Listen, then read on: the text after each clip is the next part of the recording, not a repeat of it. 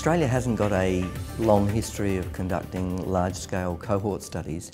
Can you just briefly describe the 45 and up study for us?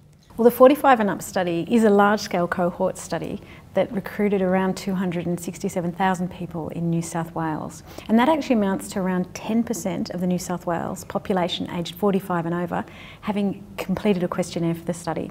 They also gave us permission for long-term linkage of their data to health records and also to deaths, cancer registrations, a whole range of different data sets so that we can follow their health over time. We also send them out repeat questionnaires to look at how they're faring. Can you summarise for us the main lessons that you've been able to extract from the study? Well, I think the one that's of most relevance to heart disease really is the big findings about smoking and premature mortality. So we followed around 200,000 people in the study over a 4-year period, and we compared the death rates in the people who were smoking compared to people who had never smoked. And what we found was that the smokers were 3 times more likely to die during that follow-up period.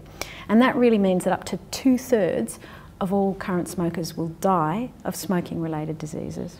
So this is new information, because in the past we've been told that 50% of smokers will die prematurely from their smoking, but now 2/3. That's right. So what we're really seeing is the evolution of the smoking epidemic, and this is information that's of direct relevance to Australia. It's the first large-scale data that we've had from our community about our particular epidemic, and what it says is that things are worse than previously thought, that around 2/3 of smokers are likely to die from their habit. There's around a 10-year drop in average life expectancy from smokers, and that means that, for example, 45% of smokers will be dead by the age of 75 compared to 19% of men who have never smoked.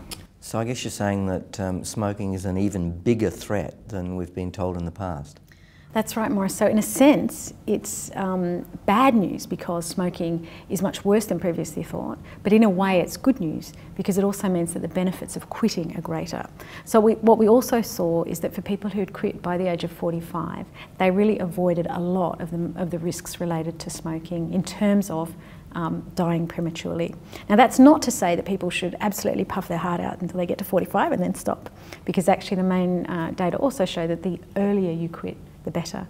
But what it does say is that you really should consider quitting, and that the benefits of quitting are very large. So this important information needs to get out to the community. Who are the main target audiences?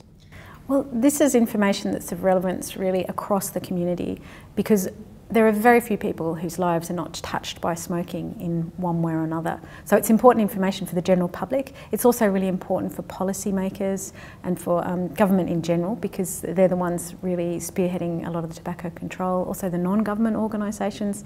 So we've really tried to have a campaign of pushing the information out into lots of different arenas. What I've found really interesting is that when I do talk about this information, most people go, well, we know smoking's bad for you. It says it on the packet.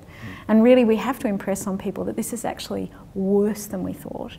And that actually has meaning to people. So instead of it being like tossing a coin, 50-50 chance that you're going to die from smoking, it's now saying it's 2/3. So really, if one person quits smoking, the chances are you've saved a life. And if you support someone to quit smoking, the chances are you've saved a life by doing that. So it could become a new health warning on our plain packaged cigarettes? Well, it could.